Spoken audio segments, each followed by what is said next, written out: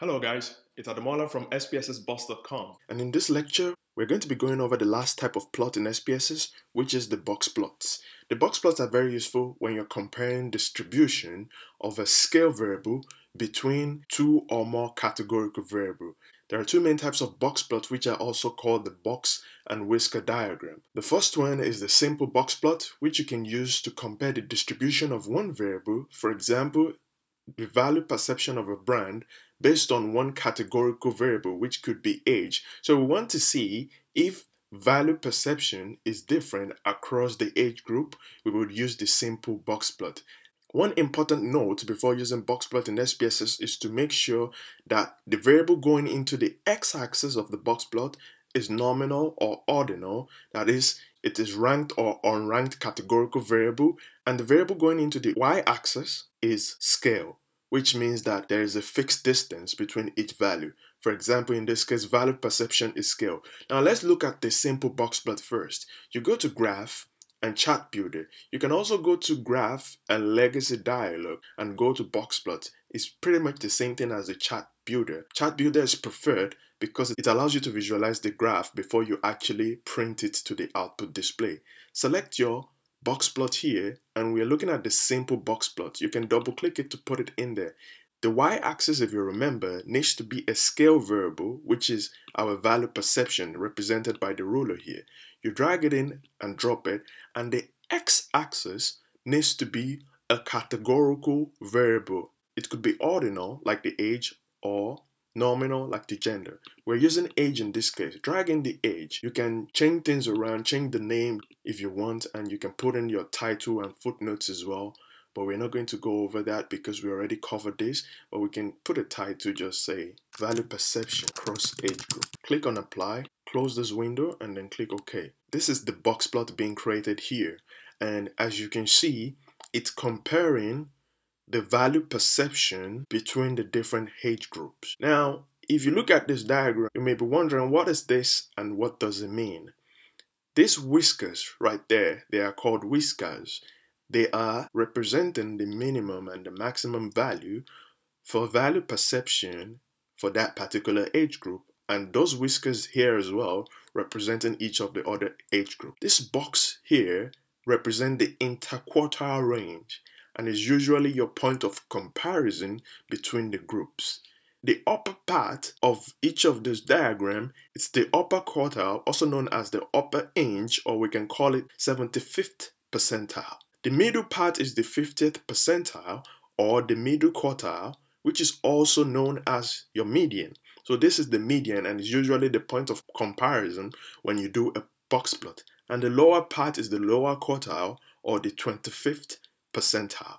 Now, if we're comparing age group based on value perception, we can see that the lowest value perception is for the participant between the age of 18 to 24, and the highest value perception is for the participant between the age of 35 to 44. But you can see that it's very hard to really read these values here. This is representing where the median is going to lie. So what you can do is add values to each of these box plots. To do that, double click on the box plot, click on the line, that line dividing them based on the median. Select the line, right click on that line, and then show data label. Now that's going to show the median. You can close this window now as we're done with this window. You can close this one as well. And these values representing the median is going to be displayed in our graph. Now looking at the graph, you can see that the median for the age group 35 to 44, 45 to 54 is the same. So they have the same middle of the variable. But what you will notice is that the 45 to 54 actually have a higher value compared to this one, because there are still some people that have lower value in this 35 to 44 age group. But compared to the rest, this is the lowest and these two are the highest. So this is how you use your simple box plot to compare a categorical variable based on a scale variable, which is the dependent variable. Now we know the difference in value perception across our different age group.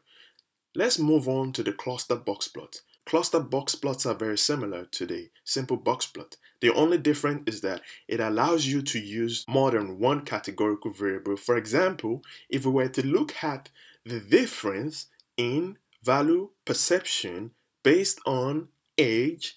We can also include gender, which would be 3 variables. So we have one variable here, another variable here, and the third variable would be gender. So we want to look at the value perception across male and female 18 to 24 all the way to 55 plus.